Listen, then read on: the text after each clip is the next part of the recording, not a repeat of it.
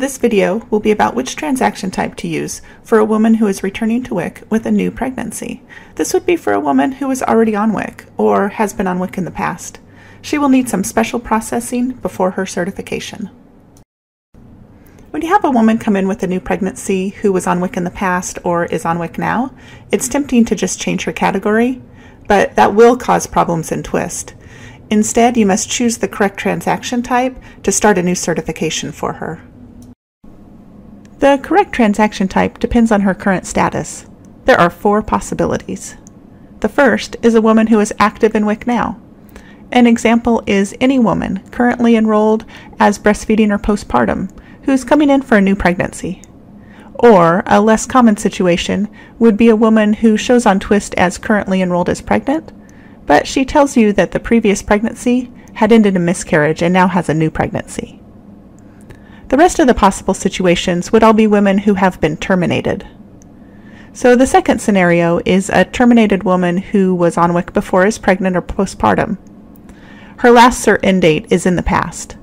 She's coming in now for a new pregnancy. The third is a terminated woman who is still within a current certification period. So her cert end date is in the future. An example might be a breastfeeding mom whose baby is under 1 year old who didn't get issued benefits for 2 months, so she was terminated. She's now coming in for her new pregnancy. And the fourth is a woman who shows on Twist as terminated because she was last on WIC as a child and is now coming in for her first pregnancy. This situation requires special processing to separate her into her own new family before enrolling her for the new pregnancy. Next, we'll show how to process each of these in Twist. You can watch the whole video or skip ahead to a specific section. The numbers show the time on the video when each section starts. First, for a woman who is currently an active client and is coming in with a new pregnancy, you will use the transaction type Reinstate to enroll her for the new pregnancy. In Twist, when you open the woman's enrollment screen, if she is an active client now, you'll see that she has an active record and a current certification period with her cert end date in the future. We recorded this in April, back when she was still active. If she's a pregnant client in Twist, verify that she's coming in for a new pregnancy. Now you're ready to click on Change Transaction Type. Then simply select Reinstate and click OK. You can see that the certification dates change to a new certification period. This ends her old enrollment and begins a new one. Her new cert period will start on the 1st of next month. Continue by selecting Pregnant as her new category. And enter her EDD.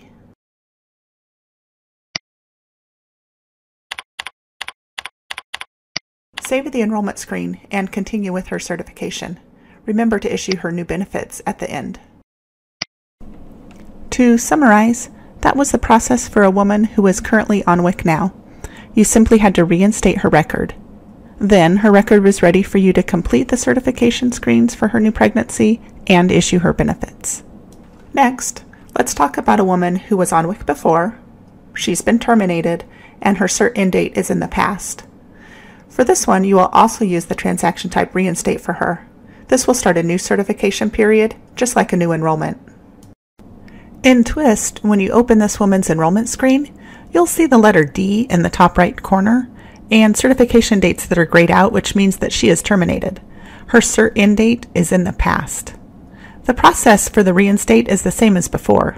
Click on the Change Transaction Type button. Then simply select Reinstate and click OK. You can see that the certification dates change and now show a new certification period. This ends her old enrollment and begins the new one. Her new cert period will start today. Continue by selecting Pregnant for her new category. And enter her new EDD. Save and then continue on with her certification. To summarize, that was certifying a woman who was previously on WIC and is now coming back for a new pregnancy. We used Reinstate to create a new certification period, and then we would complete her certification screens and issue benefits. The next one is a little bit trickier. This is a woman who is terminated, but she is still within a current certification period. Her cert end date is in the future. For this, you'll use a two-step process. First, you need to reactivate her to make her current record active again. Then you can reinstate her to start her new pregnancy certification.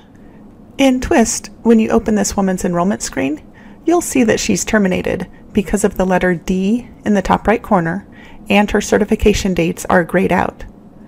This woman's cert end date is in the future. Because it's a new pregnancy, you know the first step is to change her transaction type. If you try to reinstate her first, like the first two examples, you'll get a reminder message that you have to reactivate her for her current certification first. Complete the first step by selecting Reactivation and clicking OK. Then save. You can see that her current certification is now active. And now you'll select Change Transaction Type again to reinstate her. Remember that reinstate is step 2 in the process.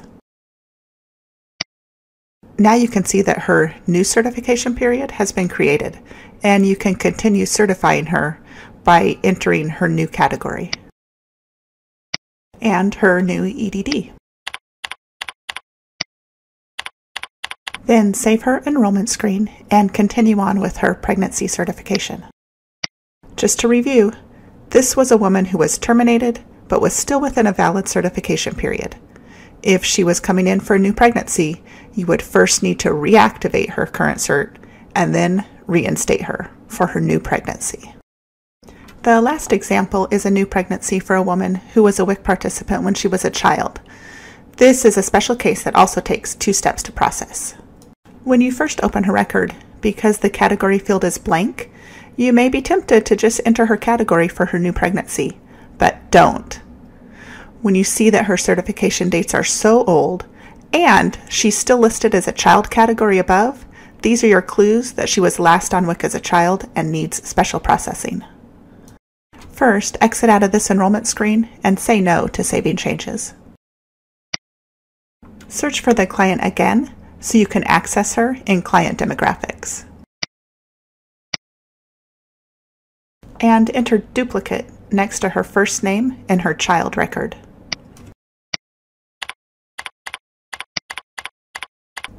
Then save and exit. Then exit Client Demographics. Back in enrollment, you can continue on with the second step of the process. You'll create a new enrollment record, like she's a brand new client. Search for her again, like you would with any new client.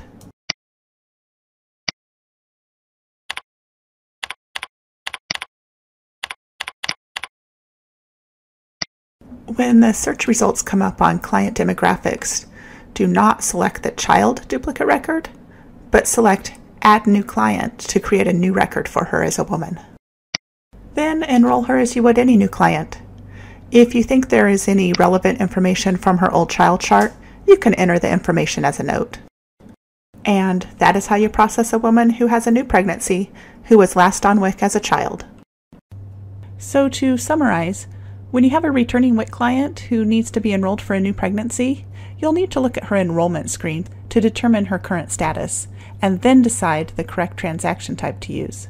To help you remember, you can print the job aid about choosing the correct transaction types from the Oregon WIC website. It's in the Twist training section. Or, if you still have questions about which transaction type to use, you can call App Support for help at 1-866-865-2953.